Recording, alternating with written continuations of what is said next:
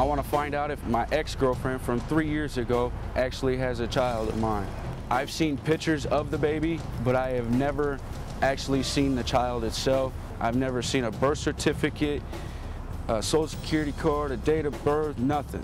The people in the town that I came from, they all tell me that the kid that she keeps saying is mine is her cousins or some sort of her family members. Her family members keep telling me that she ain't never had a kid and that it's somebody else's, and she was never pregnant. Sarah's lying about this pregnancy. Once she told me she had a miscarriage, then she told me she had a stillborn, then she told me she lost a kid to foster care. I don't even believe this kid's real.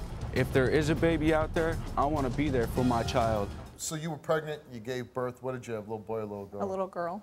Little girl. And then what happened to that child? I kept her for the first 3 months, and what I chose was to give her up for adoption. I hid the fact that I was pregnant, and I told Robert that I miscarried because I didn't want him to be a part of her life. Why is that? He used to beat me. I'm having a little bit of trouble believing this story. Do you have a birth certificate for the baby? No, he has all of it.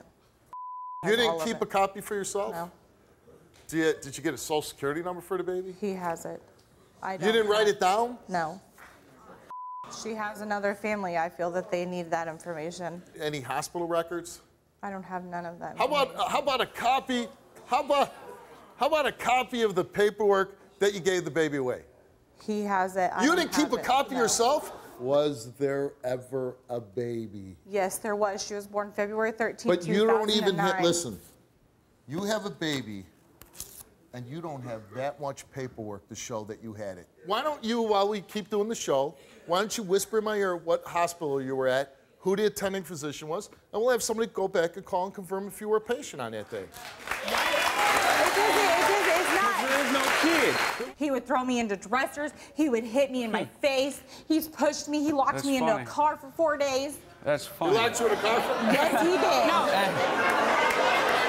No. She was locked in a car for 4 days.